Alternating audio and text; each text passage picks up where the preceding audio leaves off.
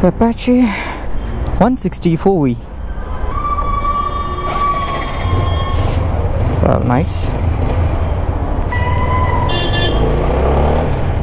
So it's a bit busy week because I started this week with a Honda X-Blade 160, then rode the Honda Hornet 160, now riding the Apache 160, and going to ride two more motorcycles, which is the FZ 150 as well as the Suzuki Gixxer. Quite a big week for me. Oh my god, traffic. Even though the fuel tank looks so big, I mean, when I just try to hug the fuel tank with my leg, I feel that the motorcycle is small. Actually, the handlebar of this motorcycle feels to be a bit low when compared to the other motorcycle which I was riding for the week. Mainly because, man, this is a racing motorcycle. It demands you to go a little bit forward and grab onto the handlebars. I'm getting confused in one point that the ignition is on now, the engine is running, but still I don't feel that it is running, because in this kind of an ambient noise I don't feel that there's a engine running below, and only when you rev it you get to feel that yes, there's a engine running. Otherwise, yeah. Why is this logo slightly misplaced? I have OCD, man. It is slightly towards the left side. So to talk about the seat height, you look at this. My feet is completely planted now. Feet left or on the right, completely planted. No, I'm on camera. I'm actually reviewing this motorcycle. See you. Holy. He was asking me, this is Vespa, right? Because he couldn't find the TVS badge anywhere. It's always that horse jumping everywhere. Alright, it's a nice way to test the suspension, okay? I'm getting a feel that the front suspension is really nice and it could soak up the uneven on the road, but the back suspension is slightly on the stiffer side. The clutch action is very light, surprisingly. I was not expecting it, that's one reason. It's very light, ideal for the city because it is much lighter than a Hornet. That's what I could feel. As you could see, it is not a big deal to ride this motorcycle, even with this kind of a slightly racing stance.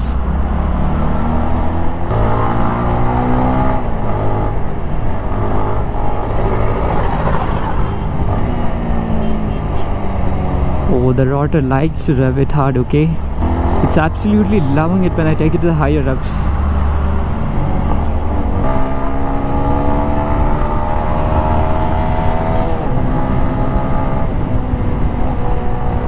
Beautiful, man.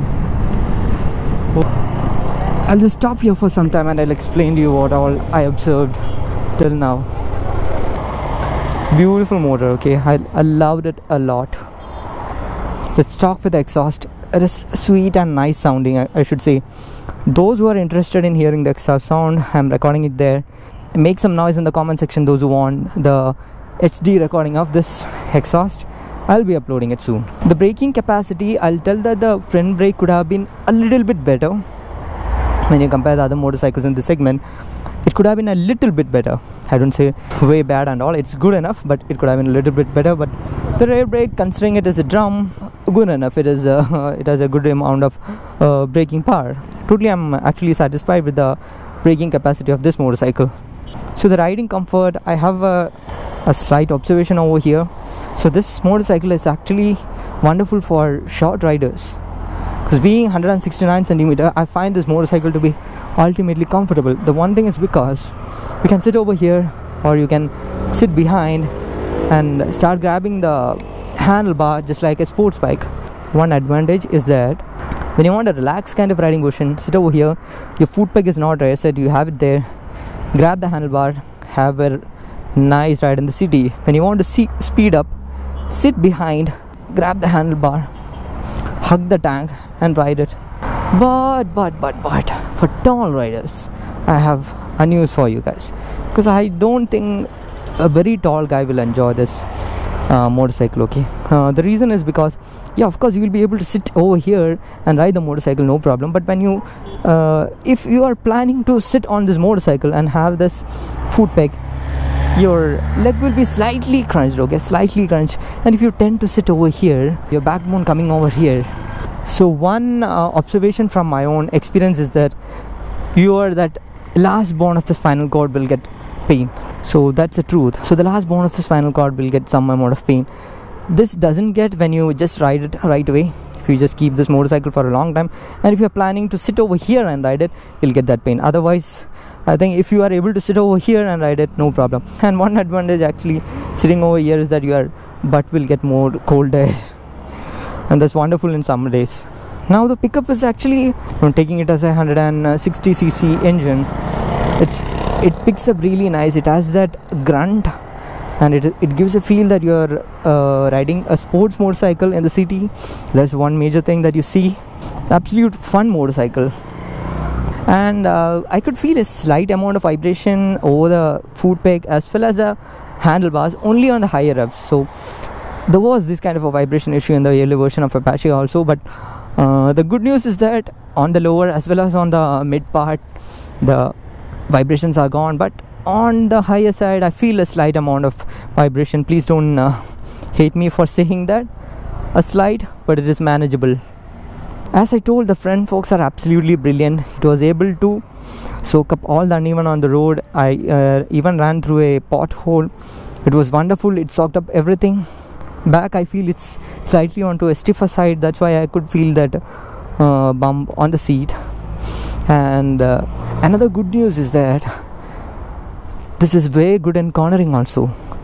So when you have a very plushy suspension, you won't be able to corner it well. But I'll say that it's not so much plushy or not so much stiff, so that it gives comfort in the city ride, as well as it is giving enough confidence while cornering. If you try to ride it in the way like a sporty manner, you have absolute control on this motorcycle. Wonderful handlebar, but I would have always preferred a clip-on handlebars over this. Now to talk about the heating issue, I was riding through the traffic for some time, really bad traffic, and it didn't heat it up. Actually, it's a new motorcycle, so new motorcycles tend to heat a bit fast, but this didn't heat much, okay. So in that sense, I felt that this won't have that kind of heating problem. Now to talk about the heaviness of the bike, I really don't know how much kg this weighs, okay, but according to my height and my physique, I don't find this motorcycle too heavy. I'm not that kind of a very built guy. I have a normal and athletic body, so with this kind of a body, I'm able to control the motorcycle. I'm not finding it more heavy and all. Obviously, it's a street naked motorcycle. It shouldn't be so much heavy. Now to talk about the build quality, yeah, let's see this. I don't have any complaint on it. I don't see anything vaguely designed or anything. You see all this kind of plastic, it's actually a hard plastic. It's not just a plastic. So let's look at the speedometer now. So I believe it gets 2 trip meters. Good thing, man. So it misses a gear position indicator, I think, and yeah, that's it. I mean, what else you require from 150 to 160cc motorcycle? And as I told, the clutch feel is very light, ideal to ride in the city condition. The gearbox is so well designed. I didn't felt any kind of a false neutral, and the gear shifts are crisp, so I liked it very well. And now let's talk about the engine actually. Okay, I'll tell you something. 4Vs, 4 valve, okay. That means this motorcycle doesn't show any kind of a stress even if you take it to the higher revs. I actually witnessed it some time back. So even in the red line, it didn't felt any kind of stress, but a slight kind of vibration which came to my foot peg. Other than that, this motorcycle is absolutely wonderful. I mean, engine wise, I just enjoyed it, okay. I'll tell you something. There are very few motorcycles in this segment, okay. 150 to 160cc segment, where you ditch your girlfriend on a Friday evening like this and come for a review or come for a ride. If you have a super sport or a hyper sport motorcycle, you always enjoy to ride the motorcycle. So any day you are on it. But you have a single cylinder 160cc motorcycle, Friday evening, you are not boozing, you are not dating, you are on the motorcycle, means it is something special. I have seen very less motorcycle in the segment. Another one I could say is that holy shit, I think TV has just blocked my word over there. If you want to know which motorcycle is that, go and check the comment section. The second comment talks about the review of the motorcycle. Obviously the first comment talk about the people who gave me this motorcycle. You could go and take a test drive, or if you have any serious buying plans, go and catch them. That's all. So let me just hop on to my pillion seat review. Let me just get on to it, like how a conventional pillion will get onto the motorcycle. Oh my god, yeah, the seating posture is actually good. I don't find any problem. The grab rail is absolutely in the correct posture. Only thing is that, yeah, my hands are touching my bum, that's all. That means the grab rail is slightly closer to the seats, but it's not a big issue. So the pillion comfort is good actually. The seat is not ultimately comfortable and all, but medium comfortable, and in a way that my legs are not interfering with the rider's hands, if you see in this angle. So that's a good thing. You shouldn't have a very tall pillion sitting behind you, and if he or she is interfering onto your riding style, it's a bad thing, right?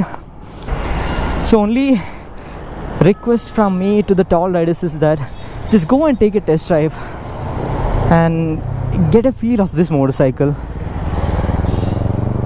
Other than that, it's a beautiful motorcycle, and as I promised in the beginning of the video, there is something big which I'm planning for in 150cc to 160cc segment. See, it is all smooth, not even a single amount of vibration onto the handlebar or onto the foot peg or to the seat. Hey, this place is beautiful, man. I should come here often. Okay, unfortunately this feeder is not connected. I'm sorry for that.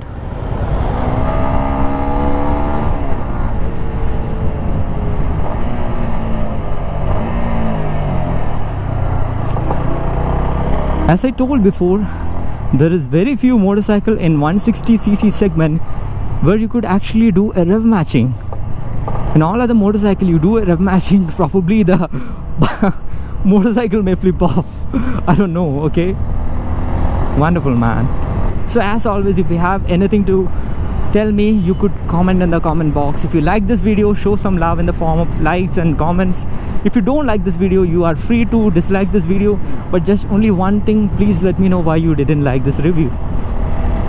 So see you in the next video. Goodbye.